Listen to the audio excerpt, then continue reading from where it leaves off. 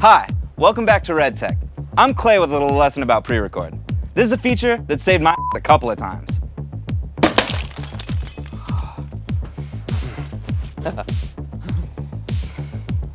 Pre-record acts as a buffer. It's recording a predetermined amount of frames and saving them to your Mac. This allows you to effectively travel back in time and capture a moment just after it's happened. Let's look at how to activate pre-record. You can select an amount of time to set pre-record to, such as 20 seconds.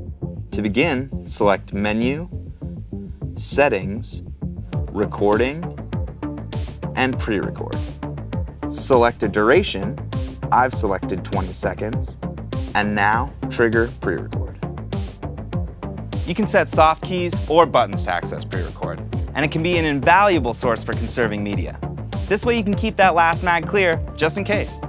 Also keep in mind, it can really help to extend the life of your red mags by periodically applying a secure format. Thanks for watching, and make sure you keep an eye out for more Red Tech.